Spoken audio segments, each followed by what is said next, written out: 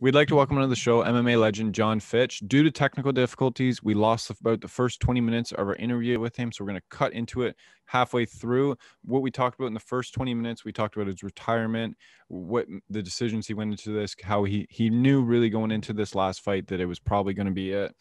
We talked about his two books, Failing Upwards, Death by Ego, and The Weight Cut Bible. You can find those on Amazon. And some of his podcasts, the Jon Fitch Knows Nothing podcasts, Fitch and Tinkle, Smash Everything. You can find those wherever you find your podcasts. And then we're going to jump in where we're talking about the UFC lawsuit that him, Kung Lee, and Nathan Corey launched against the UFC based on their malpractice and how they monopolized themselves to take advantage of the fighters. Let's get into it. Yeah, because we tried to get her on board with Ali Act and associations, because that's what we needed. We needed a standard across the board for all athletes. We needed an association, not a union. A union would be under one promoter, and it would give that one promoter complete control, because it would block the Ali Act, it would block the lawsuit. It would be a bad situation, but that's what she ended up pushing for. So like, we became very untrusting of Leslie Smith. Yeah. Why would you push us in a direction towards complete control and dominance of one entity? And then, but then she got fired for steering things up. And I think she just didn't understand the situation, because that's exactly what like, if you create a one union entity with the UFC or Strikeforce, then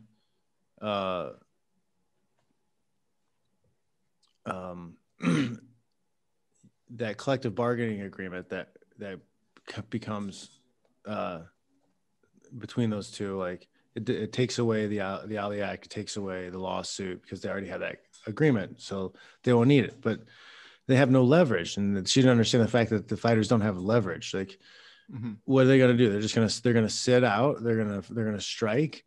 They just get replaced. Like 99% of the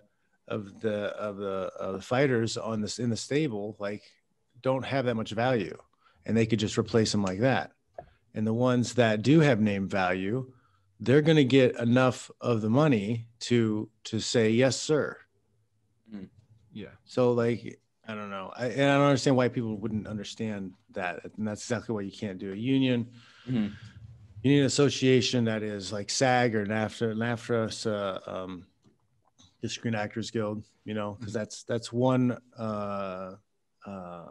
production company, but an actor can go to one production company to another depending on their contracts. So it needs to look more like that. I would love to see. Well, I would love SAG, if you're listening, right? Because I'm sure you got a broad reach. SAG's listening. They need to expand what they do to include MMA fighters and pro wrestlers. Count us as a form of entertainers and roll us into what they're already doing.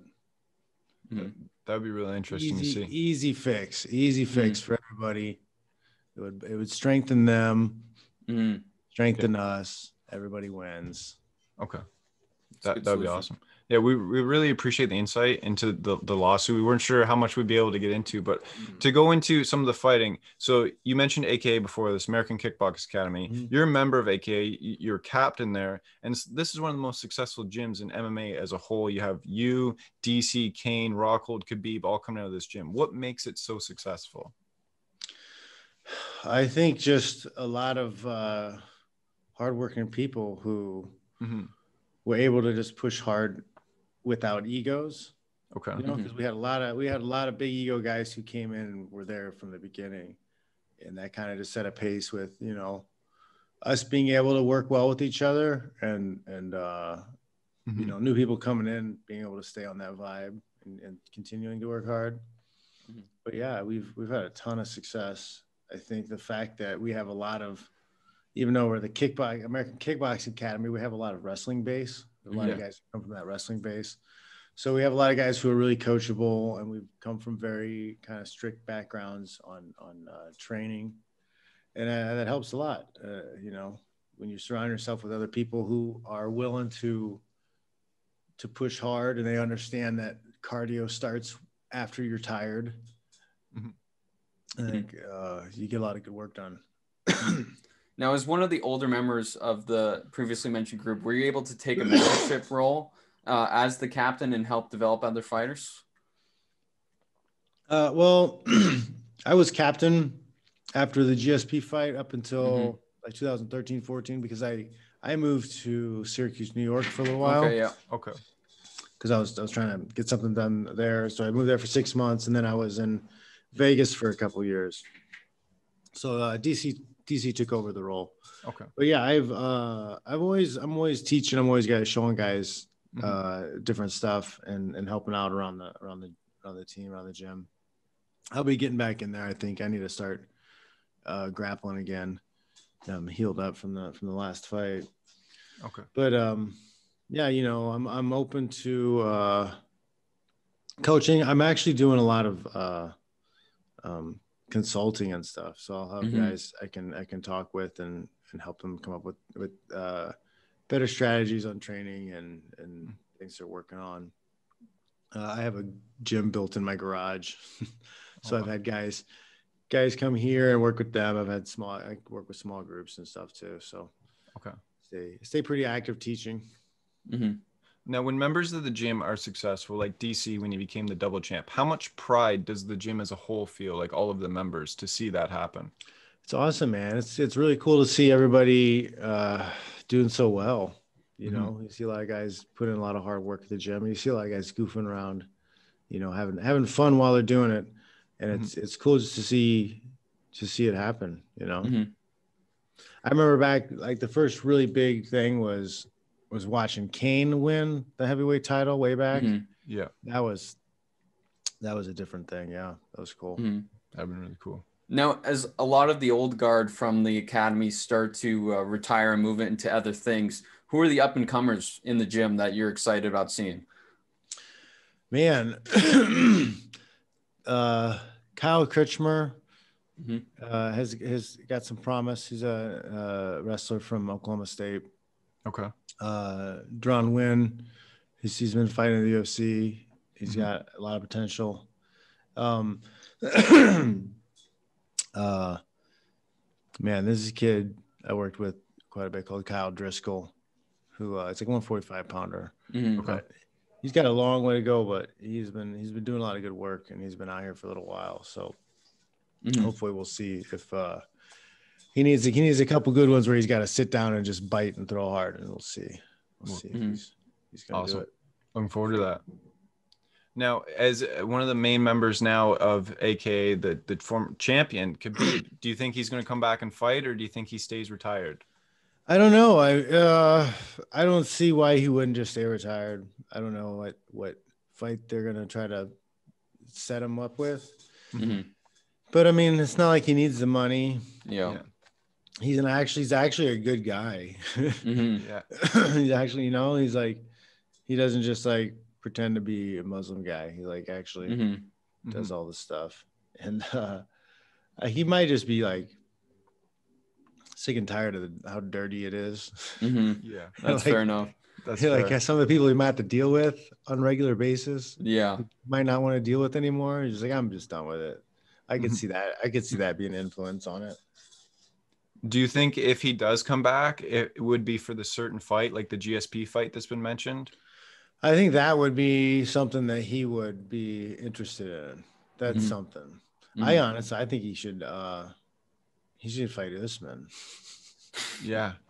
That would be a good fight. That would be. I think he should just fight Usman. Just do it.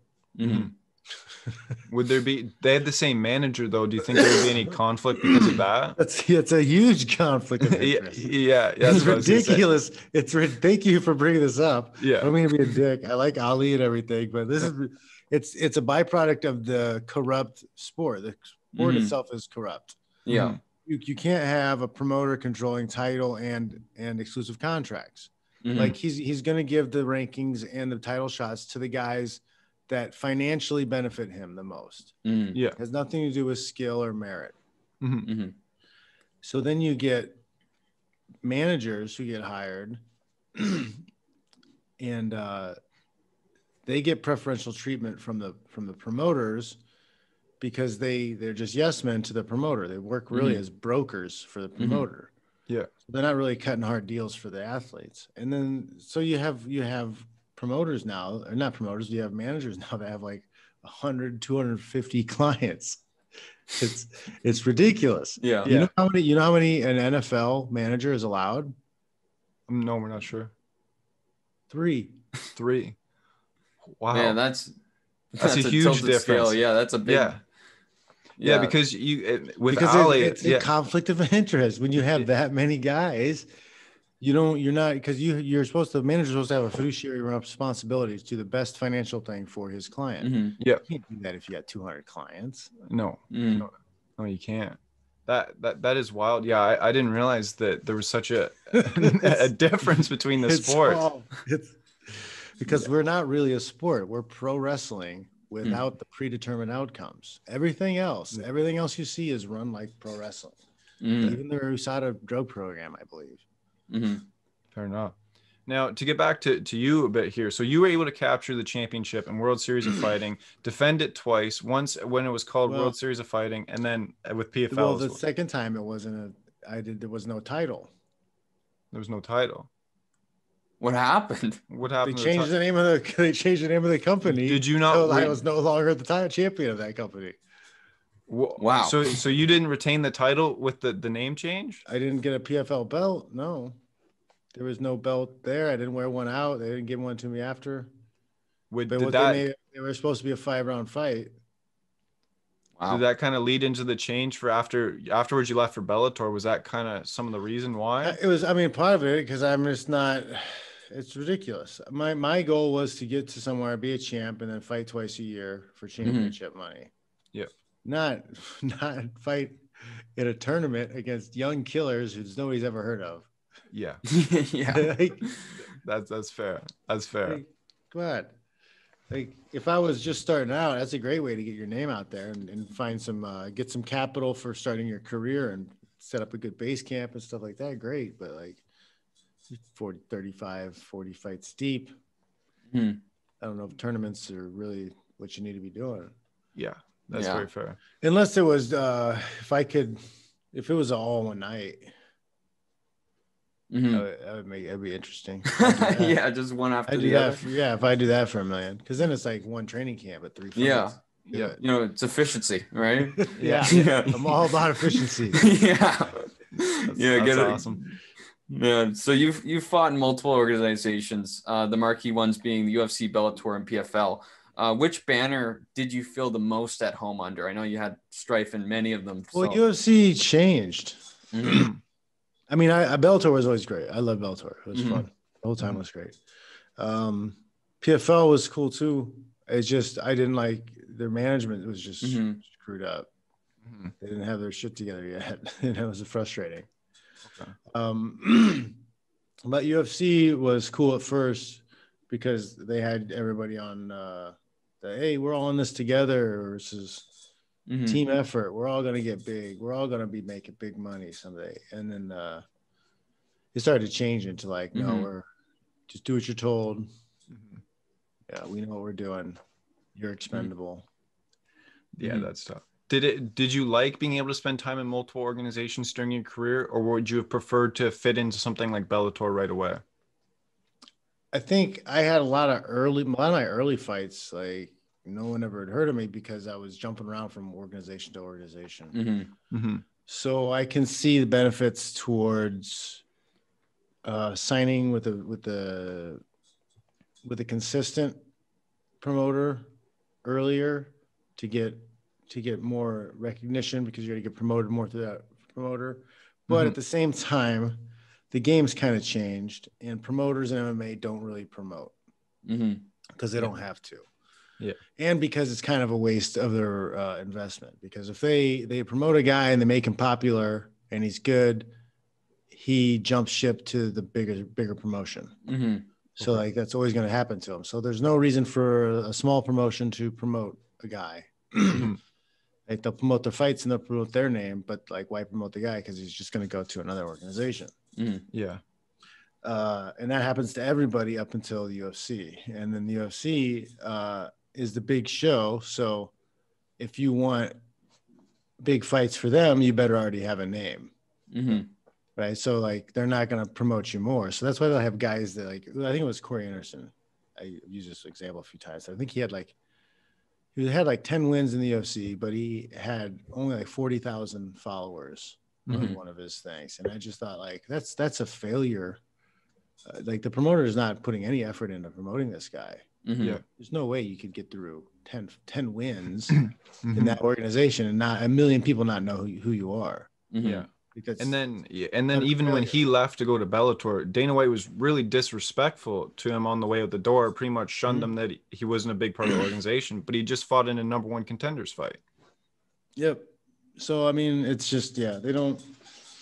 So that's one of the other things I'm working on is I'm working on creating a business entity where I help do that promotion for the fighters for them. Okay. Because the promoters aren't going to do it. Yeah. So if I can make some money off of doing it for you, because that's the thing now is like with social media, everything, like the promoters, they really do. They expect you to do everything yourself. Okay. So unless there is some kind of structural change to the sport of MMA, like that's just the way it's going to be, because they don't need to put money into promoting you. Yeah. Okay. Fair enough. Now, we like to kind of end our interviews with some fun questions to rattle off here at the end. So first off, what's your most memorable fight from your career? It's a tie between the Eric Silva and the GSP fight. Okay. Is there a reason why those are your most memorable? They were just really big fights, and the Eric Silva fight in Brazil and everything around it, and the build up to the GSP fight and the title shot, and the documentary, all that stuff. Okay. Now, who's the best fighter you've faced in your career? GSP. GSP? Yeah. That's fair. That's fair. Who's the best fighter you've trained with in your career? Man, I've trained with a lot of different guys. I've trained with guys different weights, Henderson. I even light sparred with the Rico Verhoeven, whatever, that giant. Oh yeah. Yeah. Wow. I mean, like I've sparred with a lot of guys. I've worked out with a lot of guys. It's too hard to. Yeah. That's fair. That's fair. Now, what's the worst injury you've entered a fight with? I had a pretty bad like MCL tear when I fought Hendricks. Okay. I did like the blood platelet shot thingy in it and everything. That was That's fair. Don't fight for money, guys. Yeah. Fair enough. Now, we know you got the weight cut Bible, but do you have any weight cutting horror stories, times that you didn't know if you're going to make the scale or not?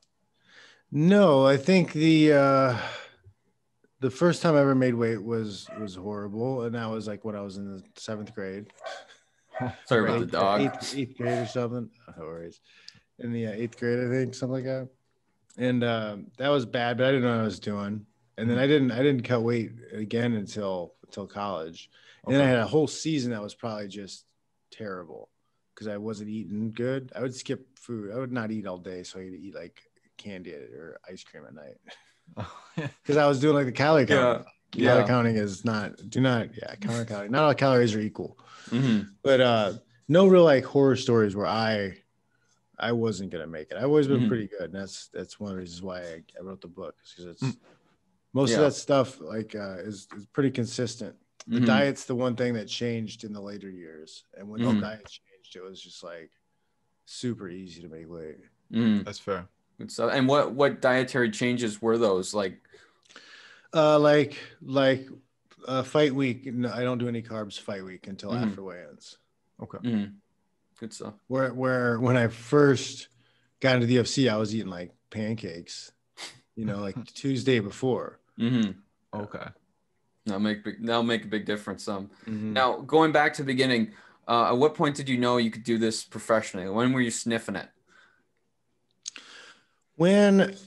So I got started because Tom Erickson, who was he fought in Japan and Pride, and he fought in Brazil and some stuff. He was number 2 in the U.S. Olympic ladder for freestyle wrestling. He was one of my assistant coaches at Purdue, and he would have guys like Mark Coleman and Gary Goodrich and other people come to town. Ian Freeman came to town once, and I would jump into workouts just as something different to do, to lose some weight or to sweat or just whatever. And I was working with like Gary Goodrich, and I was like, he was kind of tired, and I was taking him down like easily and just handling him. And then afterwards, I started talking about money, and he was like making like 75 grand a fight, and I was like, I can take you down like over and over and over again for $75,000. Yeah. I could probably submit you through exhaustion. I was like, huh. I was like, this maybe there's something to this. Because I had even recently started, you know, adding weight classes and stuff to the fights. And so I was like, maybe. Fair enough. Yeah. Now, looking at your career as a whole, what do you think was kind of the pinnacle of your career? Fighting wise, you still have a lot to go. Fighting wise, yeah. I was like, I'm just getting started, man. Yeah. I mean, I don't know, pinnacle. I think I didn't get the decision, but the Rory McDonald fight was pretty epic. I mean, that would have been the cherry on top, but I think I was kind of retired after that fight. I was happy with that being the last fight. You know, everything I put into it, I thought that was a great crescendo, great peak to end things with. But then, you know, the girls are such a cool opportunity to fight Neiman in the circumstances of an apocalypse. Yeah.